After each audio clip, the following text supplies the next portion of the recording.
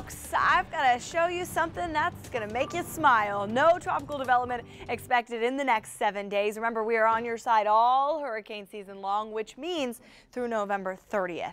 And at this point, there's nothing that we're concerned about, but we will continue to watch our hot spots in November, being the Caribbean Sea. And of course, when we get those fronts, we could get areas of low pressure that develop along them. Thankfully, right now, we've got that big bubble, no trouble. High pressure in control, meaning, again, beautiful sunshine, warming temperatures in the coming days. We have crossed all the names off through Tammy. Vince and Whitney are left on the list. And, of course, we still have a couple weeks to go. You know what happened a year ago from today? Well, really yesterday, Hurricane Nicole was developing, a subtropical storm to begin with. And then, as we all may remember, that storm that kind of churned things up across the area last year.